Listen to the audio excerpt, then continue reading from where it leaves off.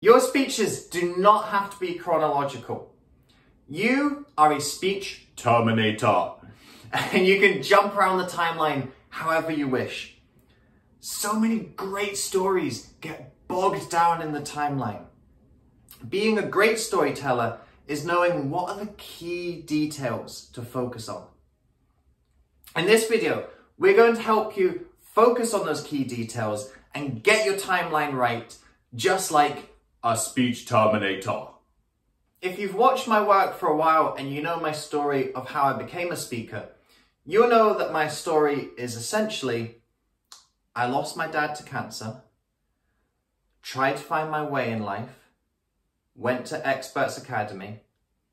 At Experts Academy, realized that it was my purpose to become a speaker, wrote my first book, The Last 60 Minutes, got my first speaking gigs off the back of that, and everything was happily ever after from that point on. That storyline is true, but it's so much more messy than the version that you've heard.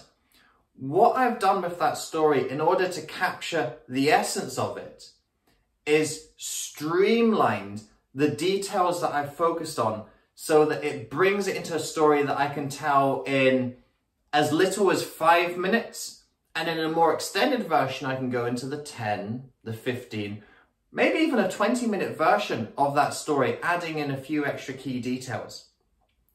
What you'll realize with your personal journey and personal life story is that life is messy, and although life creates great stories, it doesn't always give you the stories on a silver platter.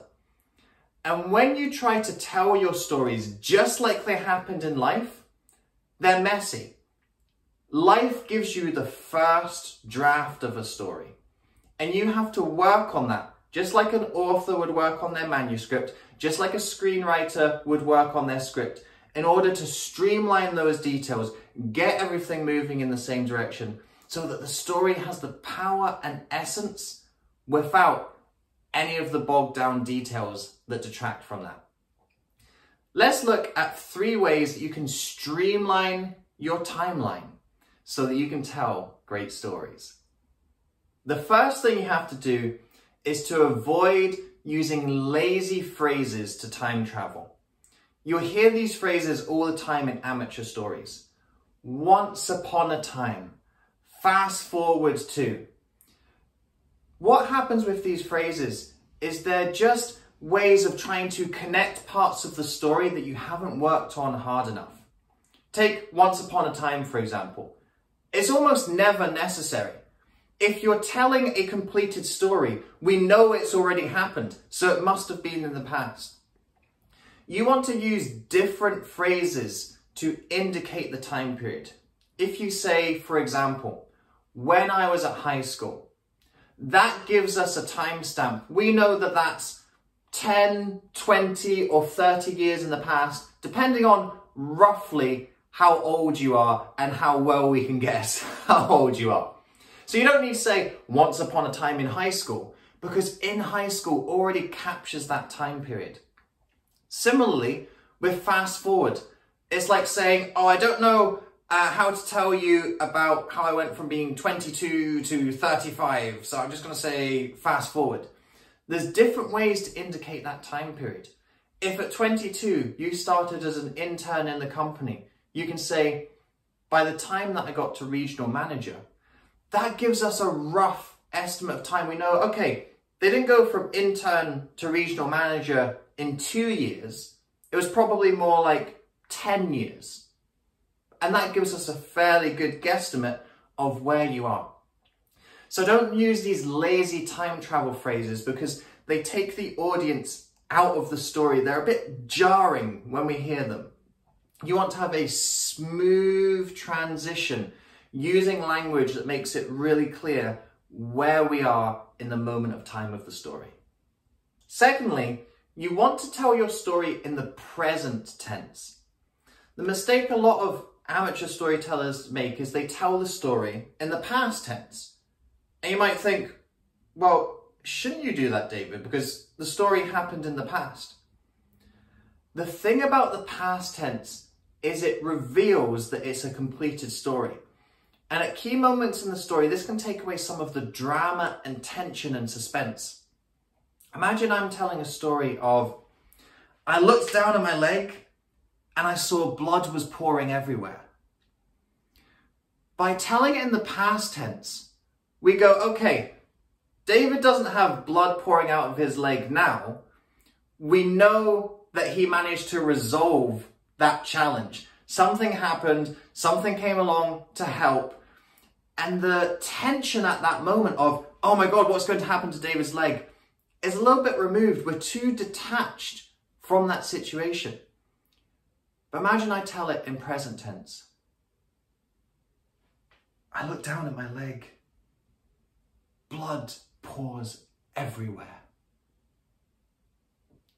Do you see how we get into that moment a lot more? You can see the leg, you can see the blood pouring. And what's the question in your mind? What's going to happen next? What's going to happen to David's leg? You only get that when you tell the story in the present tense rather than the past tense. That present tense allows you to add the drama and suspense as if the audience are in the story and not listening to the story. Our Facebook group, Rise and Inspire Speakers, provides you with a safe, supportive community to develop the skills to get your message out into the world. We host a virtual summit, Inspire Week, within the group every month where you can sign up for a 30-minute slot to speak live in the group. This is a free opportunity you can sign up for month after month to practice your skills, try new things, and refine aspects of your story and message. There is a ton of educational content that gets pumped into this group. You can access ongoing educational resources that help you gain more confidence on camera, create more compelling speech content, and develop a deeper connection with your ideal audiences. Speaking of connection, the members of our community are fantastic. They are like-minded people who, just like you, want to make a difference in the world and will cheer you on and encourage you every step of the way. If you want to master your virtual speaking skills, then this is the place to be. The third thing you have to do is make sure that the facts don't get in the way of a good story. Let me be clear. I am not advocating lying and making things up. There are a lot of grifters out there who tell these sob stories of how they were broke, how this happened, how they had this failure, and all of it is just made up to try and manipulate people. That is not what we're doing with our stories. What we are doing with our stories is we're trying to capture the truth of the story, which isn't necessarily the exact blow-by-blow chronological account of the facts. Let me give you an example to illustrate this. I'm sure many of you may have heard my story of the last 60 minutes. The last 60 minutes that I spent with my dad on the day that he died. The last 60 minutes of his entire life. And if you've heard the version of the story, I walk into the room, I see that Dad is at the end. We have this final conversation. I tell him these 3 truths. I'm grateful for the job you did of raising me. I'm incredibly proud to be your son. I love you. And those were the last 3 things that I said to him. He lost consciousness and he died right there in front of me. And when I looked at Dad lying there on his deathbed, I realized one day that was going to be me. And I decided that I wanted to make sure that I was happy with my life when I got to that point. I walked out of the room and started a new chapter of my life. Everything in that story happened. All of that is true. But there's some inconvenient facts that get in the way of that story and bog it down. Let me tell you the true factual account of how this story happens. I get on a 3-hour train journey to go and see Dad. I don't know that it's his final day. I don't know that I'm going to have these final 60 minutes with him. When I get off the train, I go to my girlfriend's house and we get a card and we write him a card. We don't go straight to the hospice. We waste time faffing around with this card and flowers. And then we don't get, well, none of us had, we didn't have a car at the time, but we didn't get someone to drive us, or we didn't get a taxi to the hospice. We walked to the hospice. It took us much longer. Can you imagine if Dad had died before I got there? Man, I shudder to think about it at times. And then when I get into the hospice, I don't go straight into Dad's room.